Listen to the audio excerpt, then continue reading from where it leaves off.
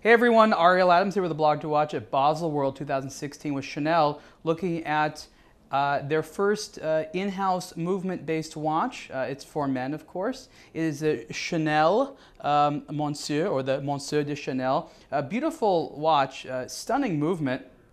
It's a completely integrated movement, the first one in-house. They call it the Caliber 01.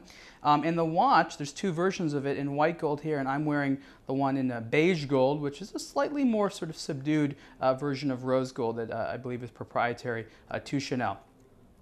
The watch is 40 millimeters wide, and the movement, it's manually wound, operates at 4 Hertz, and the signature complication here, of course, is a jumping hour indicator, in retrograde minute indicator, and a small seconds hand.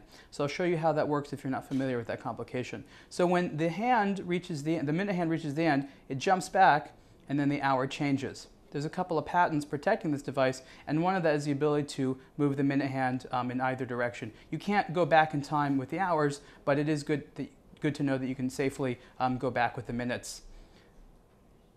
And that's sort of a fun and very legible way of reading the time. The Monsieur wears very comfortably on the wrist.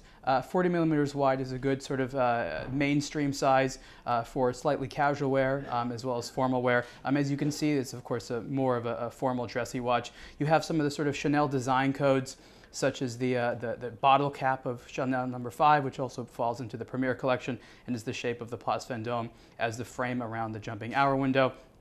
And there's other little elements, of course, in the movement. One of the things which is interesting and new is this new lion logo, which you can see there on the movement as well as on the crown.